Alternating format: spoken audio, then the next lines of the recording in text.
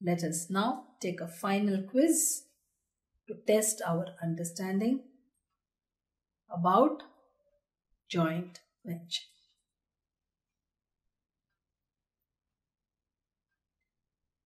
State which of the statements is true. A. Memorandum joint venture account is prepared to find out the amount due from co-venturer. B. Memorandum joint venture account is prepared when separate set of books is maintained. C. In memorandum joint venture account, only one co-venturer's transaction is recorded. D. Memorandum joint venture account is prepared to find out profit on venture.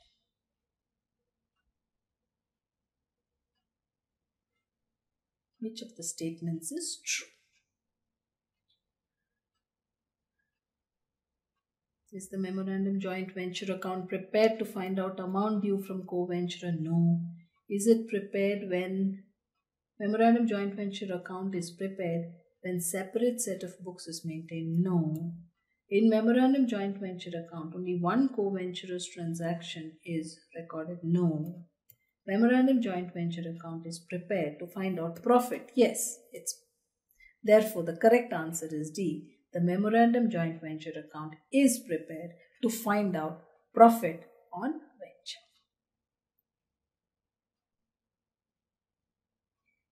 M and N enter into a joint venture where M supplies goods worth 6,000 and spends 300 on expenses.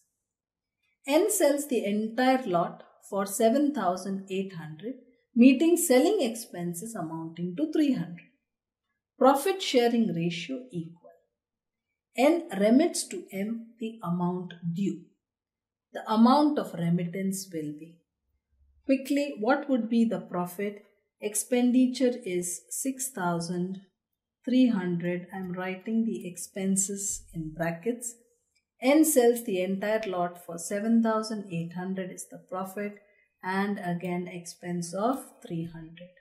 So 6,600 is the expense, 7,800 is the income. Therefore, you have a profit of 1,200.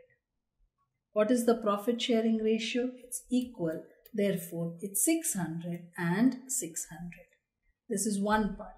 Next, you have to know the amount of remittance. N will remit to M. What is the amount that we owe M? Let us see. M supplies goods worth 6,000.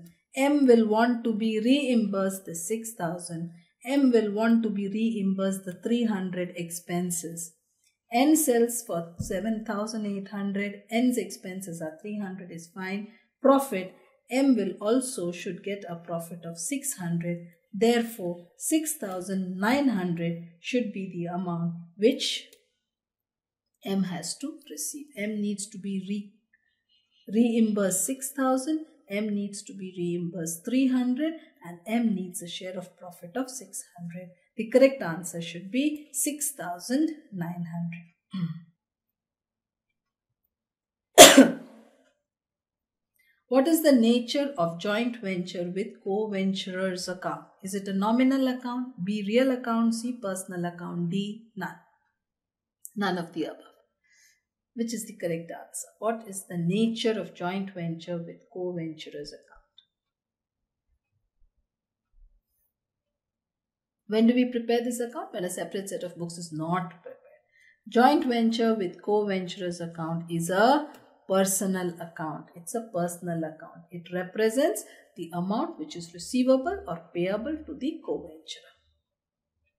Joint venture accounting follows which concept? A. Accrual concept, B. Going concern concept, C. Cost concept, and D. Cash basis.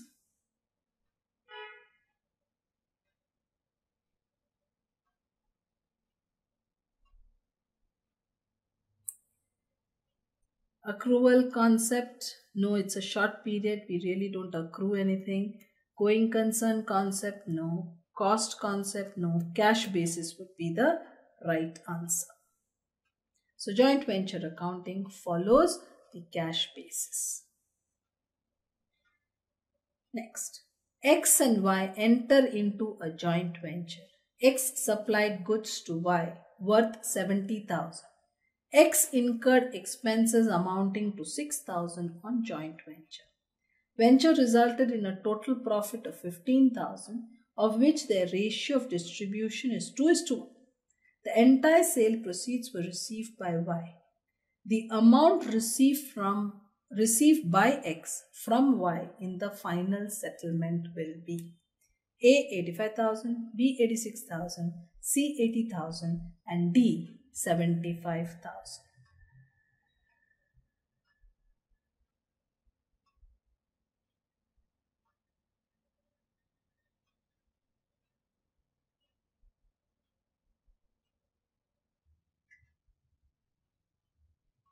The amount which X has to be paid, X will have to be reimbursed the 70,000. X will want the 6,000 spent on expenses. Then there is a profit of 15,000. This is to be shared in the ratio 2:1. Therefore, X will get 10,000 and Y will get 5,000. 15,000 shared in the ratio 2:3. 15,000 into 2 by 3 will be X's share. 15,000 into 1 by 3 will be Y's share. So 10,000 also. So X has to be reimbursed 70, paid 6,000 and share of profit 10,000. Therefore 86,000 should be the correct answer. B 86,000.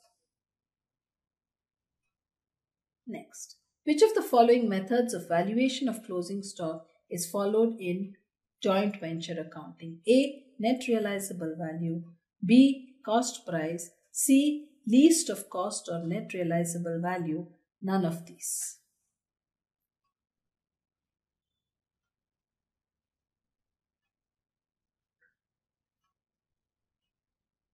None of these. Correct answer, none of these. In a joint venture accounting, normally the venture is closed and we don't really have a closing stock. The stock is taken over by the co-venturers.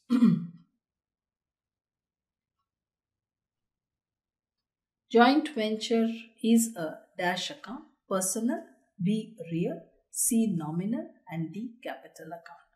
Joint venture is it a personal account, real account, nominal account or capital account? Joint venture is a nominal account, an account to ascertain profit or loss on joint venture. When memorandum joint venture method is followed, in the books of X, joint venture with Y account will be credited with dash for amount received by X. A. Y, B. Sales, C. Debtor and D. Cash.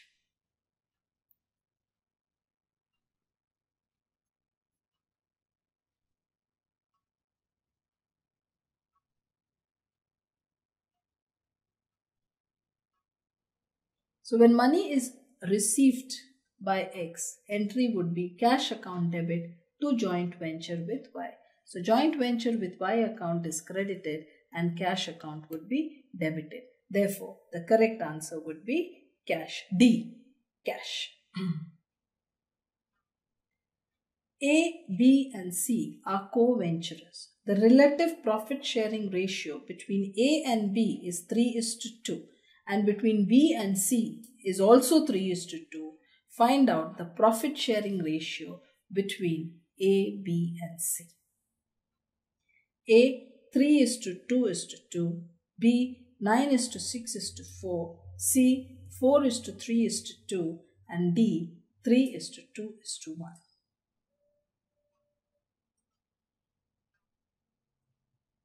This is more mathematical than a problem relating to joint venture accounting.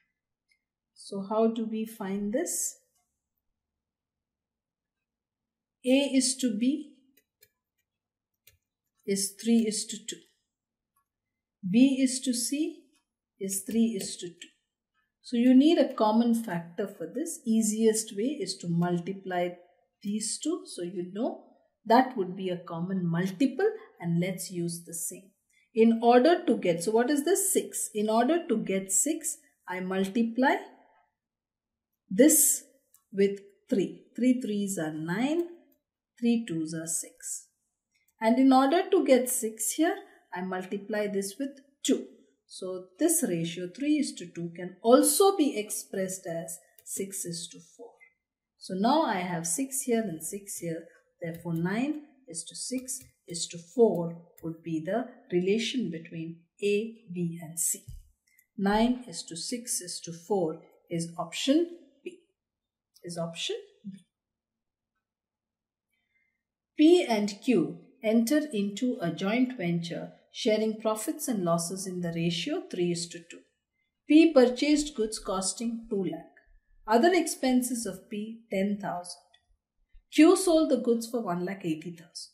Remaining goods were taken over by Q at 20,000. The amount of final remittance to be paid by Q to P will be 2,15,000, B 2,04,000, C 2,10,000 and D none.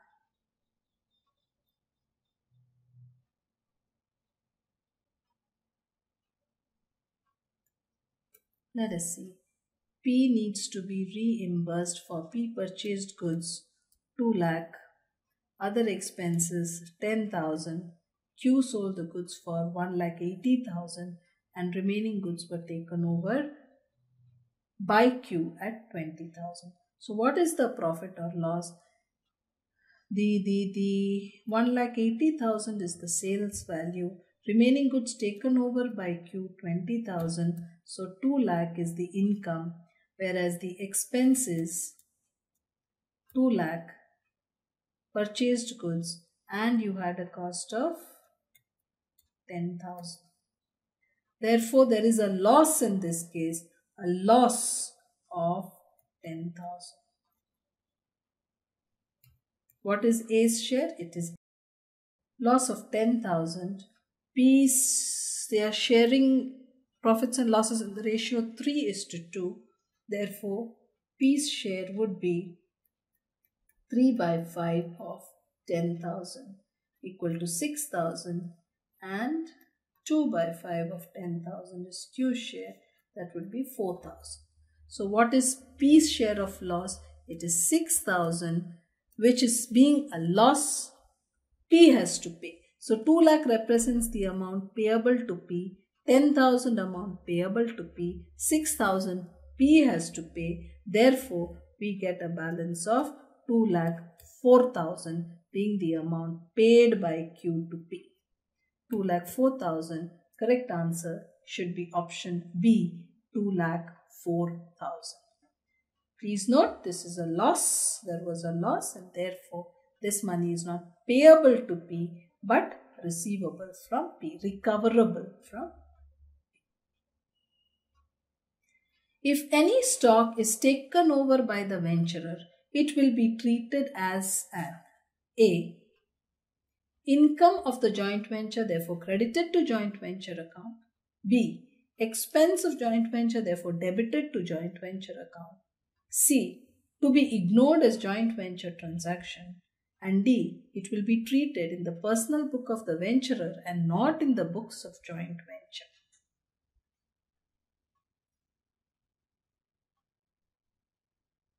The correct answer should be A. Income of joint venture, therefore credited to joint venture account. Any stock is taken over by the venturer, venturer account debit to joint venture. Correct answer A. Next, advise which of the statements is true. The joint venture can be formed by a single person only. Legal deed should be drafted before forming a joint venture. C. Profit to be shared between the venturers in agreed ratio. D. Joint venture follows the going concern concept.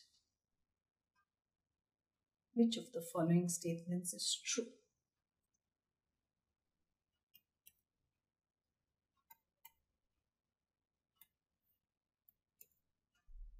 Answer C is correct. The profit to be shared between the venturers is in an agreed ratio. Joint venture does not follow the going concern concept. It follows the realization or liquidation concept. Joint venture cannot be formed by a single person. It has to be formed by two or more persons. And legal deed need not be drafted for forming a joint venture. So the correct answer C, the true statement is profit to be shared between the venturers in agreed ratio. Goods costing rupees 10,000 destroyed by an accident. Insurance claim nil. 10,000 will be credited to joint venture account. B. No entry will be made in the books of joint venture. C. 10,000 will be debited in the joint venture account as loss. And D. 8,000 will be credited in the joint venture account.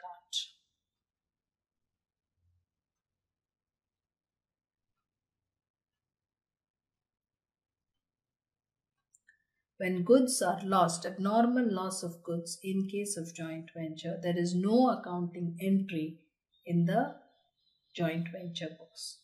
If there is any insurance claim, that amount is credited. Therefore, the correct answer would be B option. No entry will be made in the books of joint venture.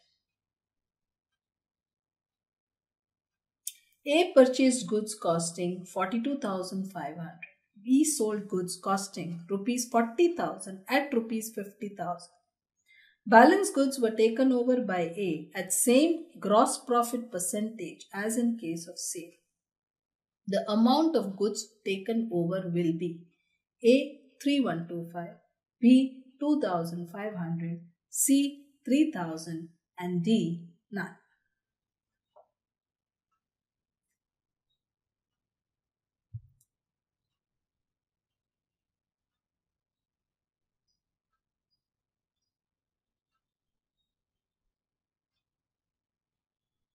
So what is the profit? What is the rate of profit? Since we have cost, we'll take the rate of profit on cost.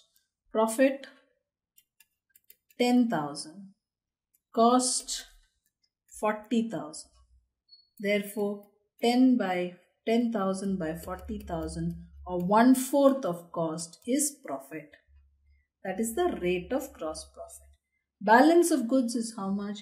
We have a balance of goods of 2,500. Balance of goods after sale 2,500 because 42,500 supplied, 40,000 sold. So now you have a cost of 2,500. What is the profit? 2,500 into 1/4 is the profit. What is the profit for this? 625.